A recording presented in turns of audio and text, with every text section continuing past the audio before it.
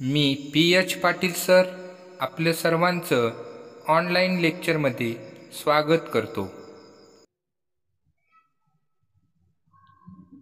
Coordinate of point P on a number line is 7. Find the coordinates of points on the number line which are at a distance of 8 units from point P. पहा example पहा ते लक्षात येते का पहा. थोडं zoom केलेलं आहे अजून.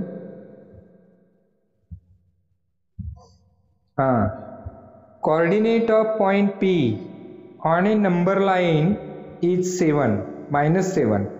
Find the coordinates of points on the number line which are at a distance of 8 units from point P. Okay.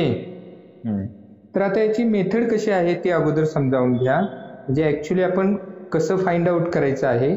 तर त्यासाठी इथे समजा ही नंबर लाईन आहे. जस्ट मिनिट, रेड कलर मध्येच घेतो. समजा इथे जी लाईन आहे रेड लाईन ती नंबर लाईन आहे असं समजा. ओके. आता आपल्याला काय दिलेलं आहे, पॉइंट P चा कोऑर्डिनेट -7 आहे. सपोज इथे पॉइंट P आहे, याचा कोऑर्डिनेट आहे -7.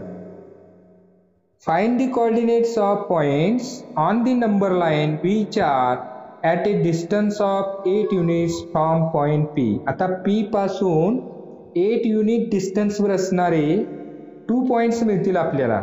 म्हणजे लेफ्ट हँड साईडला एक मिळेल आणि राईट हँड साईडला एक मिळेल. आता लेफ्ट हँड साईडला मिळेल त्यावेळी तो तिथे कोऑर्डिनेट काय येणार पहा, समजावून घ्या. फॉर एक्झाम्पल पहा इथे लेफ्ट हँड साईडला 1 2 3 4 5 6 7 8. ओके. आणि राईट हँड साईडला 8 युनिट डिस्टन्सवर एक पॉइंट मिळेल. 1 2 3 4 5 6 7 and 8. ओके. आता कोऑर्डिनेट शोधायचा. इथून पहा, आता इथे -7 आहे. आता लेफ्ट हँड साईडचा अगोदर पहा, तर 1 म्हणजे इथे -1 आता इथे -7 आहे. त्यानंतर -8 -9 -10 -11 -12 -13 -14 -15 येईल. ते काय येणार, -15. बघा लक्षात येते काय. तसंच राईट हँड साईडला पहा, -7 आहे तर इकडे -6 होणार, -5 -4 -3 -2 -1 0. इथे काय येणार आहे 0 आणि इथे येणार 1. म्हणजे इथला कोऑर्डिनेट येणार 1. तर आता इथे तुमच्या लक्षात आलं असेल की हा जो कोऑर्डिनेट आहे तर याच्यामधून -8 जर केले तर आपल्याला लेफ्ट हँड साईडचा कोऑर्डिनेट मिळतो. लेफ्ट हँड साईडचा कोऑर्डिनेट मिळतो, हे लक्षात घ्या. आणि याच्यामध्ये जर +8 केलेत, याच्यामध्ये जर +8 केलेत तर इथे 1 मिळतात. म्हणजेच राईट हँड साईडचा कोऑर्डिनेट मिळतो, हे समजावून घ्या. ओके. तर आता हे जर समजलं असेल तर आपल्या लक्षात येईल. आता मात्र इथे पहा, आपण नंबर लाईन ड्रॉ केली आणि सोडवलेलं आहे. ओके. तर प्रत्येक वेळी नंबर लाईन ड्रॉ करता येईल असं नाही, कारण इथे 8 युनिट डिस्टन्सवरचा आहे. तुम्हाला सांगितलं 25 युनिट्सवरचा जर आपल्याला जर सांगितला कोऑर्डिनेट शोधा, तर मग एवढी नंबर लाईन घेत बसणार आहे का? किंवा 100 युनिट्सवरची सांगितली तर? त्याच्यामुळे आपल्याला डेफिनेट मेथड माहिती असणं गरजेचं आहे. म्हणूनच तुम्हाला सांगितलं की असं जर एक्झाम्पल आलं तर लेफ्ट हँड साईडचा आपल्याला जर मिळवायचा असेल कोऑर्डिनेट तर मायनस करायचं आहे आणि राईट हँड साईडचा मिळवताना प्लस करायचं आहे. ओके. तर आता पहा method he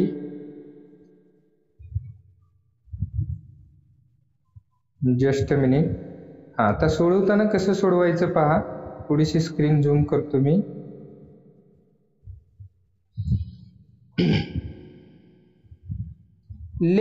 Let us take point A and B as shown in figure. Figure मध्ये दाखवल्याप्रमाणे इथे पॉइंट A इथे घेतलेला आहे, इथे P आहे आणि इथे B आहे. म्हणजे A पॉइंट हा लेफ्ट हँड साईडला घेतलेला आहे 8 युनिट डिस्टन्सवर आणि B हा पॉइंट राईट हँड साईडला 8 युनिट डिस्टन्सवर घेतलेला आहे असं आपण मानलं. Okay.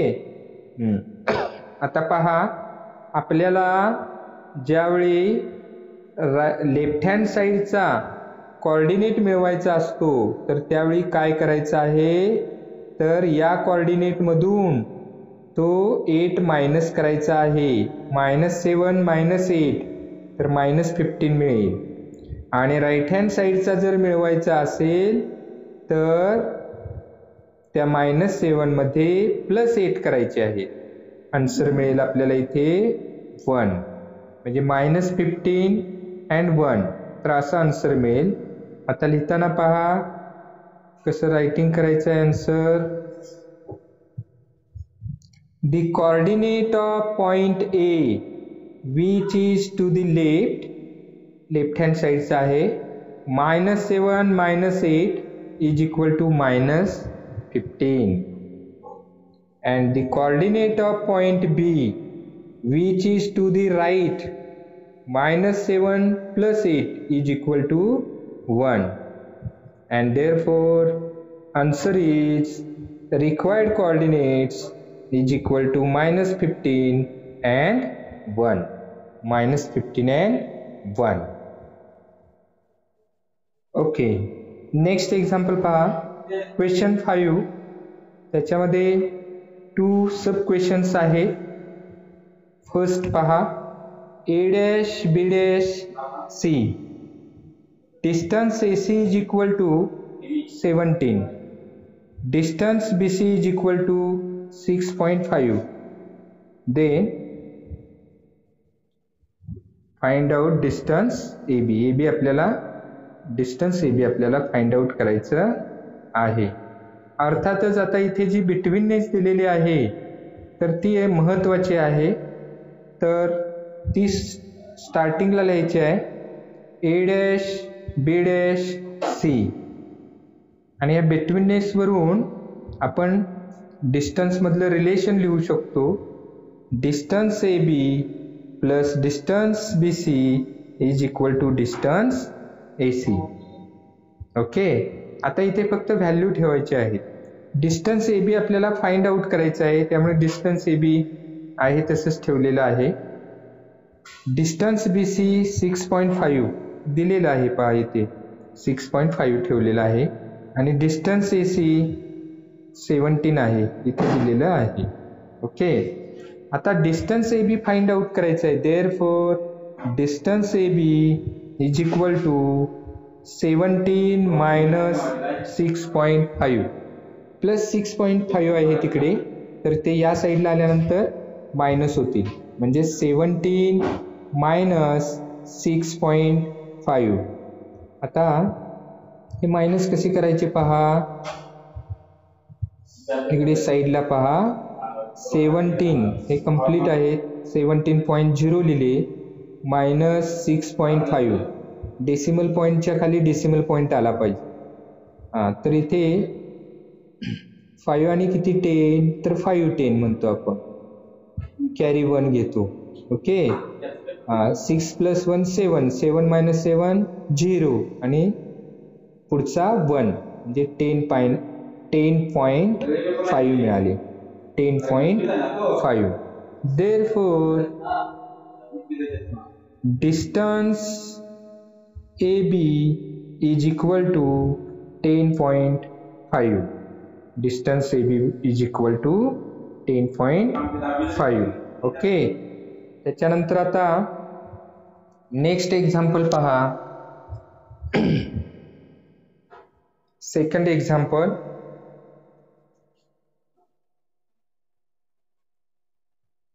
P dash Q dash R. Distance PQ is equal to 3.4. Distance QR is equal to 5.7. They find distance PR. Distance PR शोधायचे आहे. ओके. आता पहा कसं सॉल्व करायचं आहे एक्झाम्पल. दिलेला पार्ट पहा अगोदर. P dash Q dash R. Just a minute. Starting कसा करायचा आहे पहा. P dash Q dash R. Okay. तर हा बिटवीननेस दिलेला आहे तो लिहिलेला आहे. त्याच्यावरून डिस्टन्स मधलं रिलेशन कसं लिहायचं पहा. Distance PQ plus distance QR is equal to distance PR. Okay. आता substituting the values of given values, we get distance PQ is equal to 3.4, distance QR is equal to 5.7 is equal to distance PR. हे आपल्याला find out करायचं आहे. Okay. या value इथे ठेवलेले आहेत, इथे दिलेले आहेत ते गिवन व्हॅल्यूज. आता नेक्स्ट पहा. therefore distance PR is equal to, आता इकडे प्लस करायचे आहेत फक्त.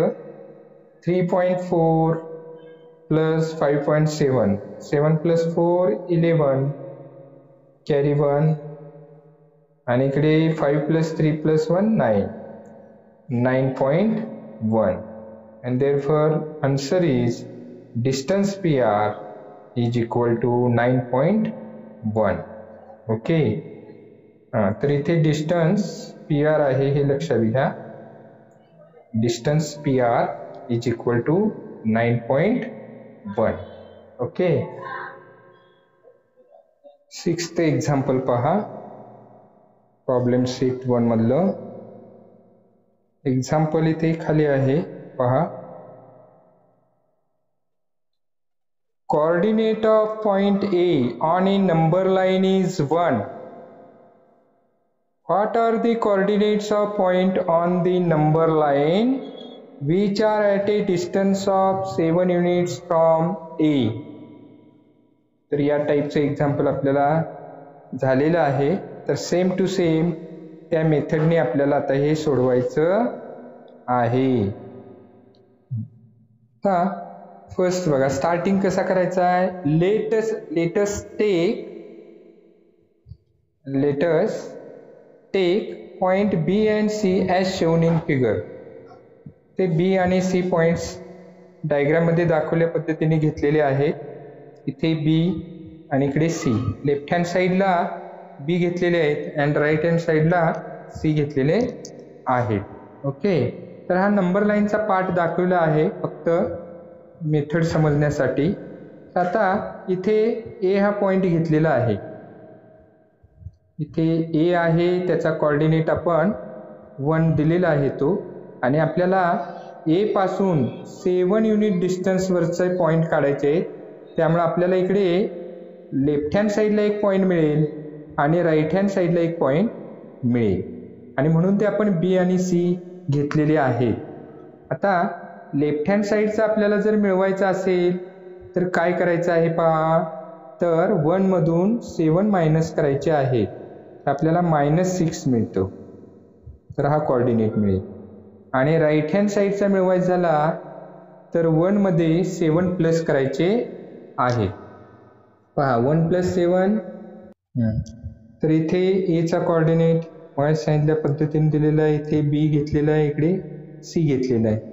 तर इकडचा आपण कोऑर्डिनेट मिळवताना -7 करायचे आहे आणि इकडचा मिळवताना +7 करायचे आहे. हे लक्षात ठेवा. इथे 1 -7 केले -6 मिळाले. 1 + 7 केले 8 मिळाले. ओके. आता नेक्स्ट पार्ट पहा. The coordinate of point B which is to the left is equal to 1 - 7 is equal to -6.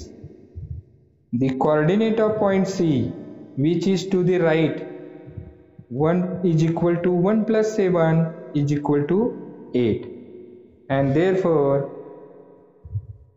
answer is equal to required coordinates -6 and 8. Okay. हा व्हिडिओ मनापासून आवडला असल्यास तो लाईक करा आणि माझ्या चॅनेलला सबस्क्राईब करा. धन्यवाद.